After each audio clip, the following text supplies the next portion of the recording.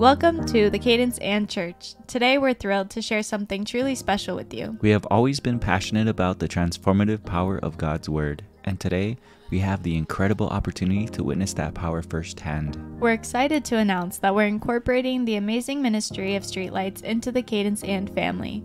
Their dedication to spreading the gospel and touching lives has truly inspired us. And what a better way to share this other than by sharing a powerful reading of Scripture. We believe that God's Word has the power to change lives. And we want every person listening to experience the transformative touch of the Holy Spirit. So grab your own Bible, get comfortable, and prepare to be moved by the power of God's Word. The reading is out of the New Living Translation. Coming soon is the CadenceAnd Church read of the Amplified Translation, so be sure to subscribe so you don't miss that. As we listen, let's open our hearts and allow God to speak to us in a profound way. And don't forget, you can follow along with the reading in your own Bible at home. Be sure to subscribe to CadenceAnd Church, support our ministries, and also check out the amazing Streetlights ministry. Enjoy, and may God bless you all.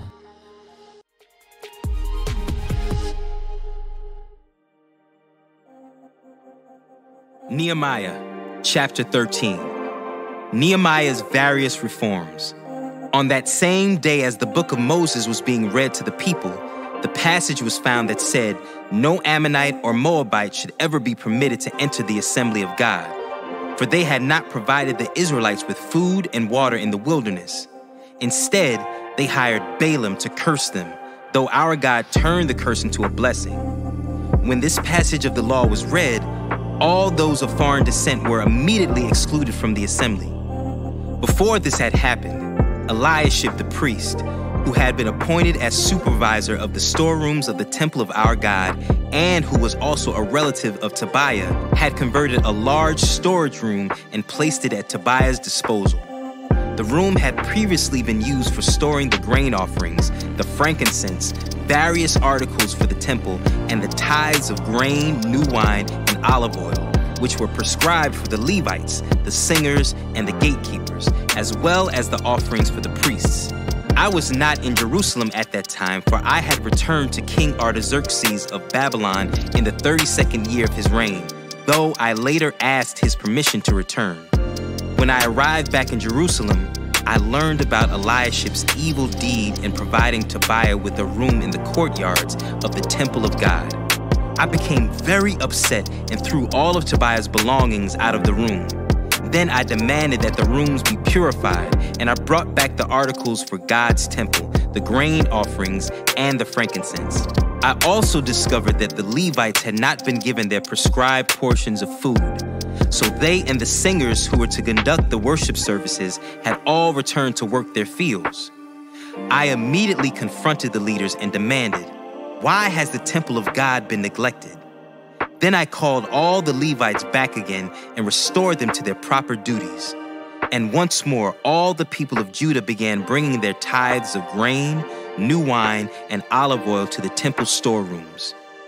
I assigned supervisors for the storerooms, Shelemiah the priest, Zadok the scribe, and Pedaiah one of the Levites.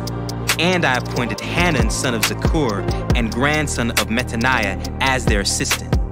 These men had an excellent reputation, and it was their job to make honest distributions to their fellow Levites. Remember this good deed, O my God, and do not forget all that I have faithfully done for the temple of my God and its services. In those days, I saw men of Judah treading out their wine presses on the Sabbath. They were also bringing in grain, loading it on donkeys, and bringing their wine, grapes, figs, and all sorts of produce to Jerusalem to sell on the Sabbath. So I rebuked them for selling their produce on that day. Some men from Tyre who lived in Jerusalem were bringing in fish and all kinds of merchandise. They were selling it on the Sabbath to the people of Judah, and in Jerusalem at that. So I confronted the nobles of Judah. "Why are you profaning the Sabbath in this evil way?" I asked. "Wasn't it just this sort of thing that your ancestors did that caused our God to bring all this trouble upon us and our city? Now you are bringing even more wrath upon Israel by permitting the Sabbath to be desecrated in this way." Then I commanded that the gates of Jerusalem should be shut as darkness fell every Friday evening, not to be open until the Sabbath ended. I sent some of my own servants to guard the gates so that no merchandise could be brought in on the Sabbath day. The merchants and tradesmen with a variety of wares camped outside Jerusalem once or twice.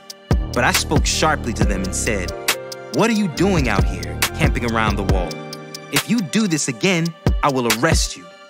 And that was the last time they came on the Sabbath. Then I commanded the Levites to purify themselves and to guard the gates in order to preserve the holiness of the Sabbath. Remember this good deed also, O my God. Have compassion on me according to your great and unfailing love. About the same time, I realized that some of the men of Judah had married women from Ashdod, Ammon, and Moab. Furthermore, half their children spoke the language of Ashdod or of some other people and could not speak the language of Judah at all. So I confronted them and called down curses on them. I beat some of them and pulled out their hair.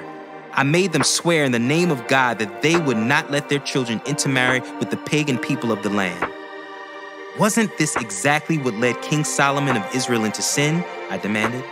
There was no king from any nation who can compare to him, and God loved him and made him king over all Israel. But even he was led into sin by his foreign wives. How could you even think of committing this sinful deed and acting unfaithfully toward God by marrying foreign women?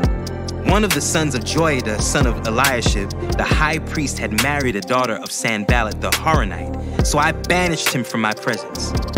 Remember them, O my God, for they have defiled the priesthood and the solemn vows of the priests and Levites. So I purged out everything foreign and assigned tasks to the priests and Levites, making certain that each knew his work. I also made sure that the supply of wood for the altar and the first portions of the harvest were brought at the proper times. Remember this in my favor, O my God.